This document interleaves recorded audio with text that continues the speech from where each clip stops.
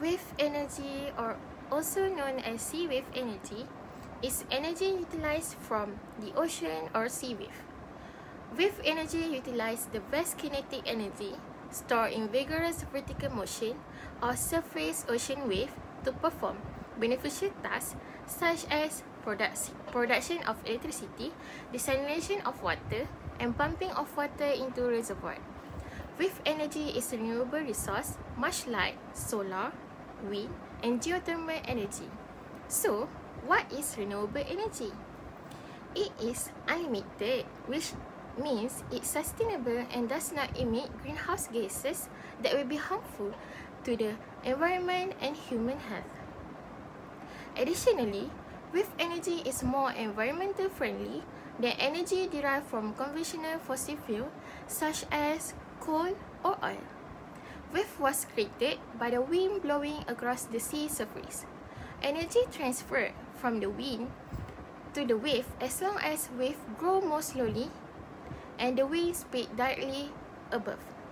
The up and down movement of floating object position on the ocean surface generate wave power. To simply put, the wind creates wave which then create energy. Modern technology uses the natural motions of water currents and surge to generate power as the wave move over the ocean. Fundamentally, wave energy is generated from wave. Wave receive energy from the wind when it blows across the sea surface.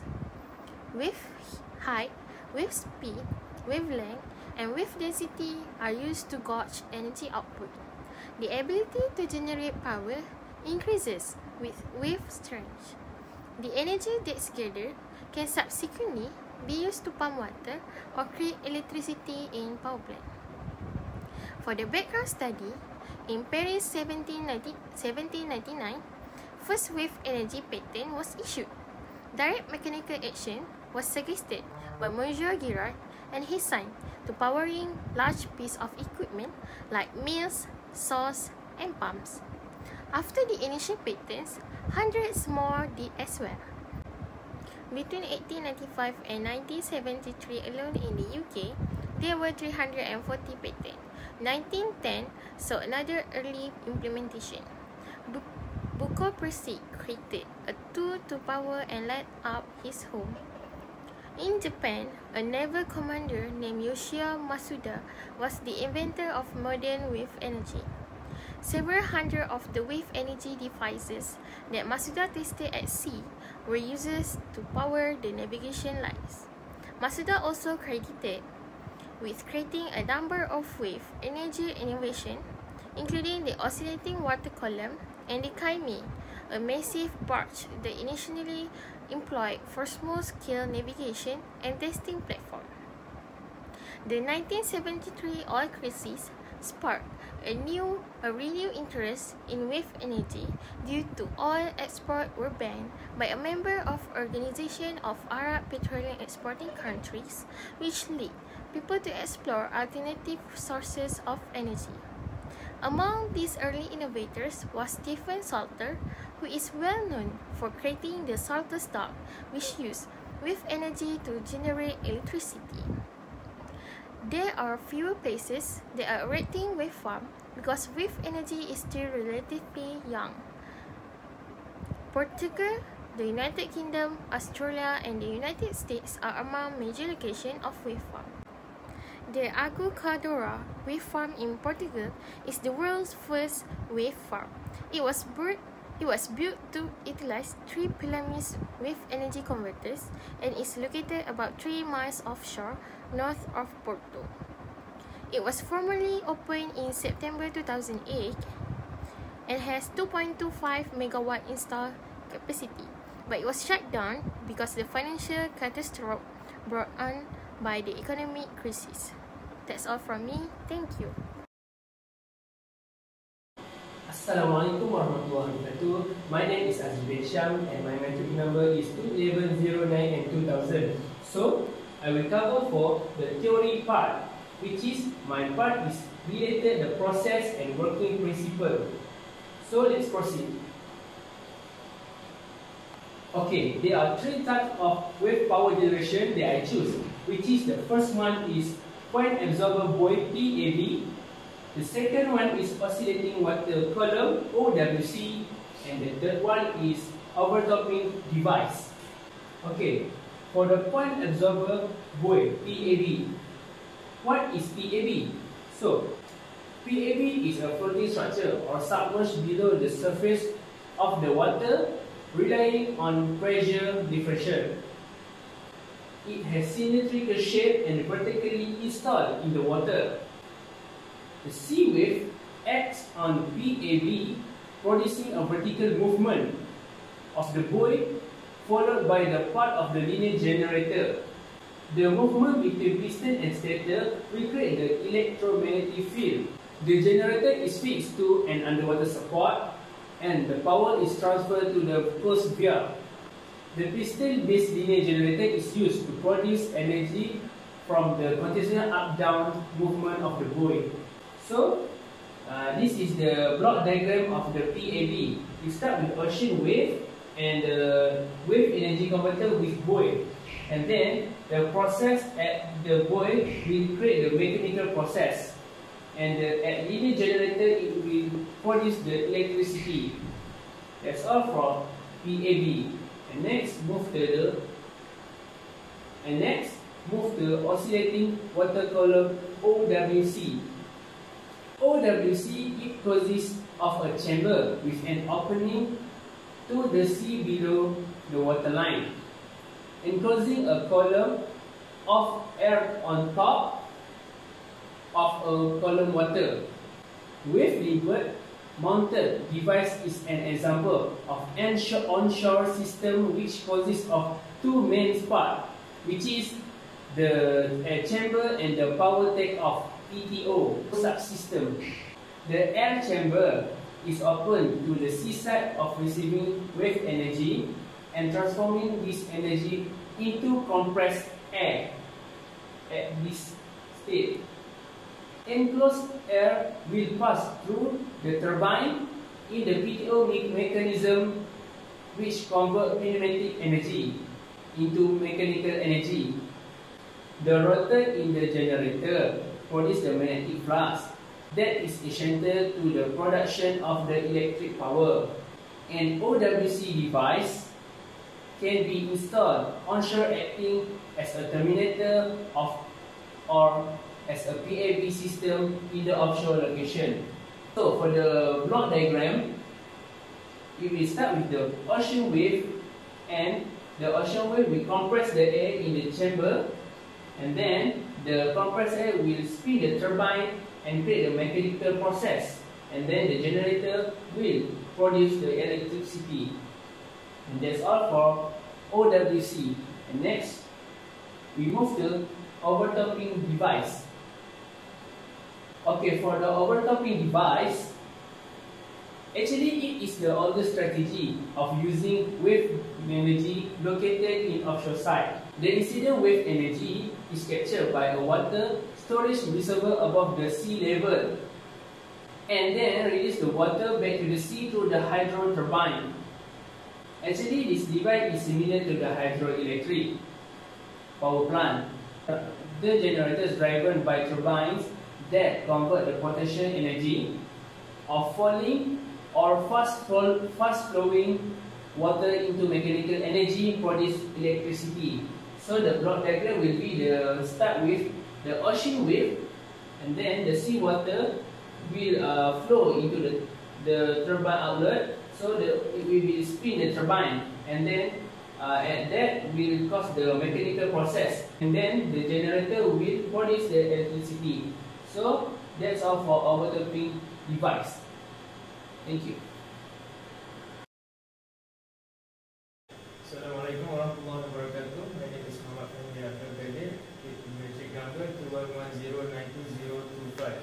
So today I will present about mathematical model which is included related formula and capacity. So first, I will explain about the part of the wave. As we know, ocean waves are created by endless development of water under the influence of gravitational power of sun, moon and blowing winds. the wind blows at very speed because the gravitational force is distributed differently at each layer. Wave can be classified into a few areas. Okay, first, this is the wavelength. The wavelength is the distance between the peak and the trough of two successive waves. Then next, this is wave height. The wave height is the vertical distance between a wave peak and its subsequent trough. For the wave frequency, the number of the wave crest passing point A each second. And then for the wave period, the time required for the wave crest at point A to reach point B. Next, I will explain about the related formula. So, first, from the kinetic energy. Kinetic energy can be produced from the boil or turbine motion because of the wave movement. So, this kinetic energy related to the this formula, which is E for the kinetic energy, rho for the water density, G for the acceleration due to gravity, and A for the wave amplitude. Next, after produced kinetic energy, it will change to mechanical energy. Mechanical energy. This energy produced from the motion of the stator in cylindrical shape. The motion of the stator will cut the magnetic flux and will produce electrical energy. This is the formula for mechanical energy, which is E for the electromotive force, P is for magnetic flux, and T is for wave period.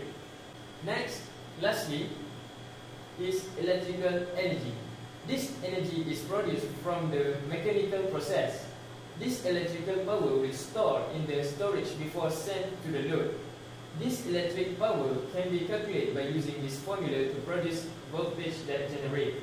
So this is the formula for the electrical energy, which is N for the turn of copper wire, B is magnetic flux, A cross section area, and T for the time. Okay, next, I will explain about the capacity. So, for this part, I will give one example with power station, which is it located at South China Sea, Merang Shore, Terengganu, Malaysia. This power station is using attenuated type wave converter, which is it installed wave star device. So this is the wave star device. Why this location is suitable for this power station? It is because the wave height is quite high. The wave period also not too long, which is the wave height is 0.95 meter and wave period is 3.5 seconds. From the calculation, the total of the electrical power obtained is 649 megawatt hour per year. So that's all for me. Thank you. Assalamualaikum warahmatullahi wabarakatuh. My name is Abdul Mujib bin Abdul. The number is 211091995. So I am from group 1. So now what will I present? I will present about percentage of the type of power generation in the energy mix. Okay, so now we will see energy mix in Southeast Asia countries for every countries. For example, we can see Indonesia is the most highest is percentage of the coal in the Southeast Asia, which is we can see 51%. This is because Indonesia is the most is the world third largest coal produced after China and India, after registering strong growth of 8.9% in 2021. Indonesia coal mine production is expected to register 2.6% year-on-year growth to reach 6 to 9.9 MT in 2022. So Brunei Darussalam is the country used most natural gas of power generation at Southeast Asia. All of Brunei gas and 90% of it come from the offshore field. Brunei Shell Petroleum PSP is the largest oil producer in Brunei and its backbone Brunei's economy. It contributes around 90% Brunei's oil and gas revenues, which is 90% of total export any. Okay, for the oil energy, that is the most higher of percentage in Southeast Asia, which is 43%. That is an oil and natural gas producer. The country is increasingly relies on hydrocarbon imports to sustain its rising fuel demand. And then we will see for the hydro. Myanmar is the most higher percentage. Myanmar has an undeveloped hydropower potential estimate at 108 gigawatts, which is more than 10 times the current total electricity generating capacity from all sources combined, including fossil fuel and renewable energy. And then for the geothermal, you can see of Philippines. Geothermal power plant is most suitable for Philippines because its location along the ring of fire zone of Pacific volcanoes. It's considerable, safer than most of the energy source. So, and the last one for other renewable, for the Vietnam, which is 5.63%. So Vietnam has good renewable energy source including solar, wind, biomass, and hydropower. Having renewable source that are sufficient and readily available, the country is well positioned to meet its surging energy needs through alternative power. Okay, for the next part, compare three of the power generation already existing in Southeast Asia. We can choose Malaysia, Brunei, and the Philippines.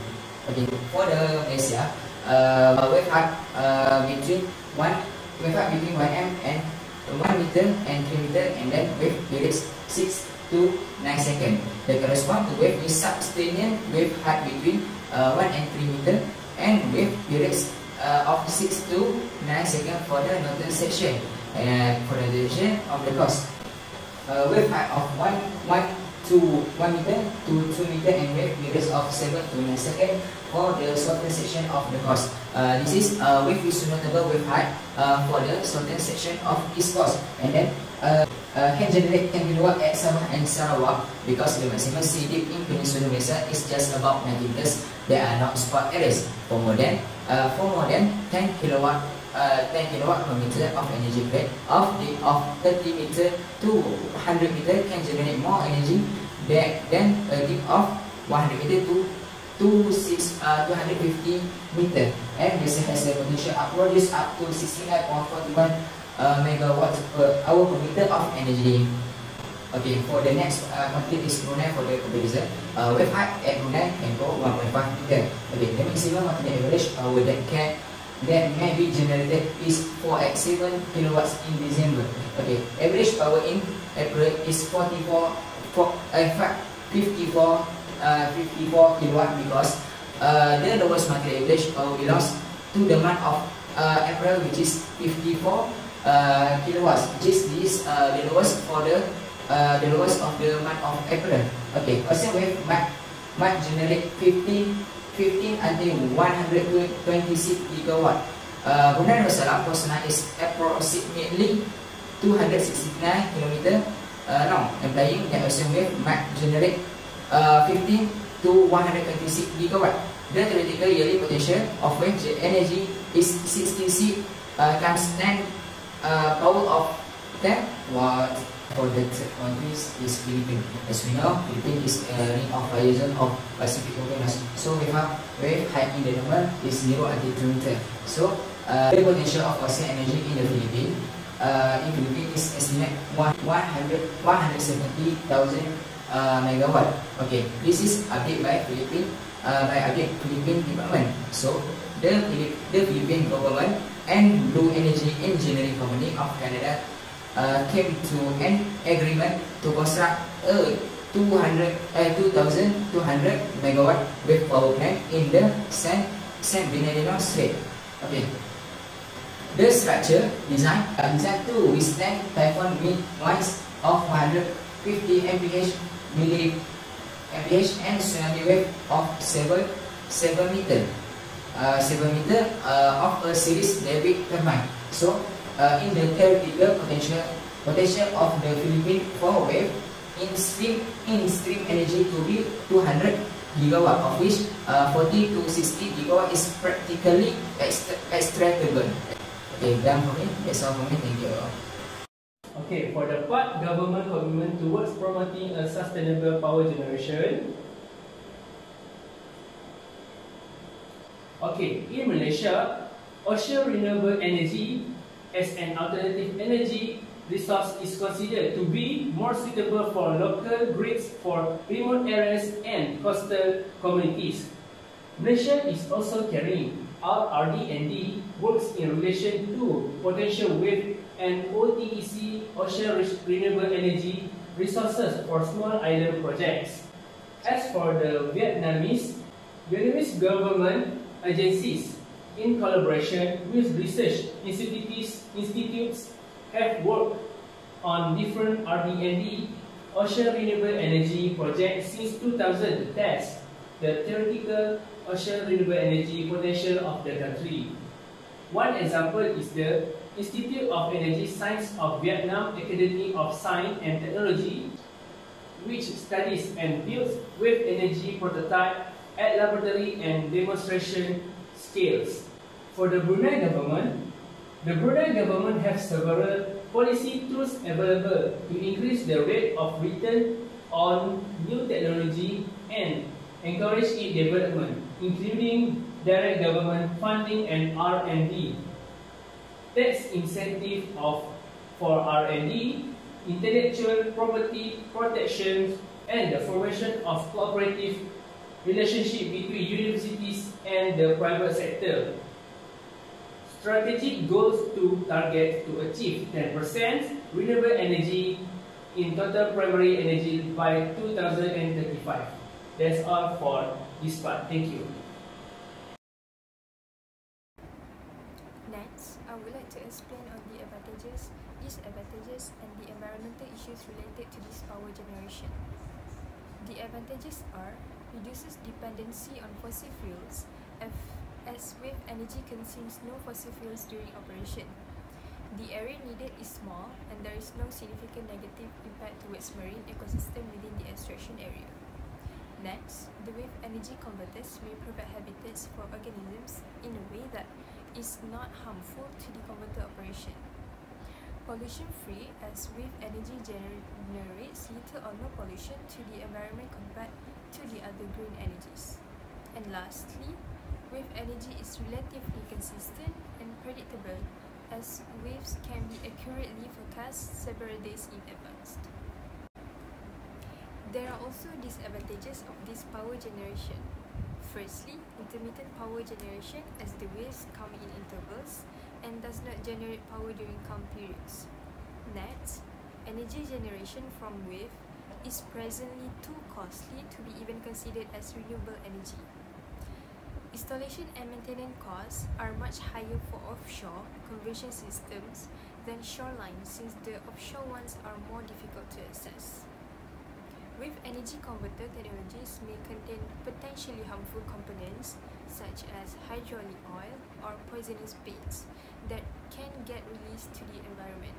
And lastly, offshore wave energy devices can be a threat to navigation that cannot see or detect them by radar. Next, I would like to explain the environmental issues related to this power generation. Installations close to the coast may have an impact on marine life that migrates to and from the shore. They may also cause unnatural silt buildups that obstruct the natural sediment flow, which may have an impact on the marine ecosystem. Devices that use hydraulic fluids to convert energy may leak if they are not strong enough to survive the powerful ocean currents and waves. Leaking can have an impact on other marine users in addition to the environment and marine animals. In conclusion, a different renewable energy source that could help with the global energy dilemma is wave energy. For nations that are surrounded by water, notably Malaysia, wave energy will be advantageous. The most difficult component, however, has been obtaining wave energy because most technologies are still in the early stages of development. Wave energy is a renewable energy source that produces power without the emissions of greenhouse gases or acid rain that come from burning fossil fuels.